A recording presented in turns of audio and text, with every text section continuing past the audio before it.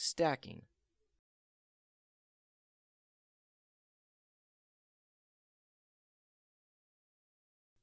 The first and most important step in stacking your dog is to gain control of the dog's head.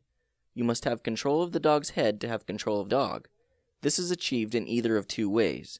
One method is by making sure the show lead is snug just behind the ears, holding the lead tight and close to the neck.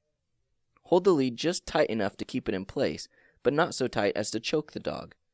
The other way is by holding the dog's lower jaw and cheek on the side closest to you without wrapping your fingers around the muzzle. Always maintain close control of the dog's head anytime it is being examined.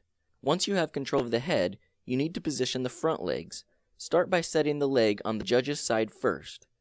Lift and place the leg so that you can form a line straight down from the shoulder through the pastern, perpendicular to the floor. Once that leg is set, set the front leg closest to you. The front feet should be shoulder-width apart, parallel, and facing forward. When the dog's front legs are in position, set the rear legs.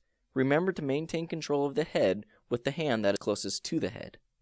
There should be a straight line from the hock through the heel and perpendicular to the floor. The back legs are usually set a little wider than the front. Once stacked, the dog's attention may be kept with the use of bait. Keep checking the placement of the dog's feet once it is stacked. Any movement out of position needs to be corrected quickly but smoothly.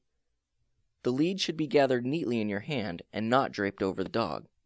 You must remember to keep the dog between you and the judge, and therefore you must stay mobile, being able to move freely around the dog as the judge moves around you and your dog.